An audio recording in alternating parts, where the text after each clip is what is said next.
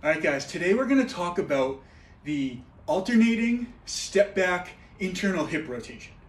So this is it's a long mouthful of a name, but that's just because I want to be really descriptive so that when you read the workout, you know exactly what's expected of you and what's important. So we're going to get into a good athletic stance. Our toes are pointed forward. We're slightly bent at the knees. Our butt is back, and we're kind of loading up the glutes and the hamstrings a little bit. And in a position where you could kind of do anything. You can move, you can be athletic. And then we're gonna get into an internal hip rotation, and we're just gonna step back and forth. And this is something that's gonna have a lot of carryover into other things, just walking, running, lunges, squats, any movement you do really is gonna require this hip movement, this hip mobility and rotation.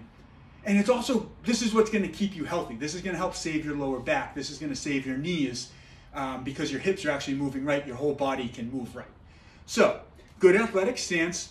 Your weight should be on the balls of your feet. Your heels are there for balance. If you can kind of float your heels and get your heels off the ground, that's going to make this even more effective.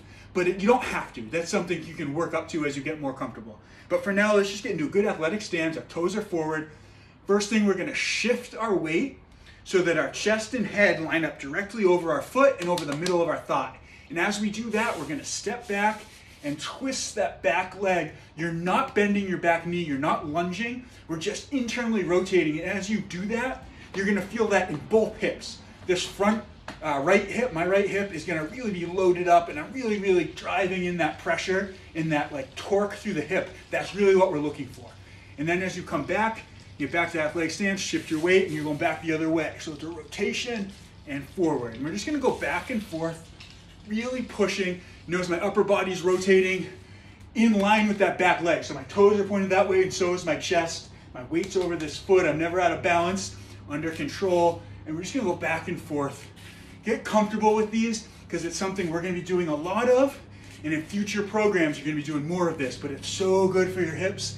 And like I said, there's so much carryover into all other movements.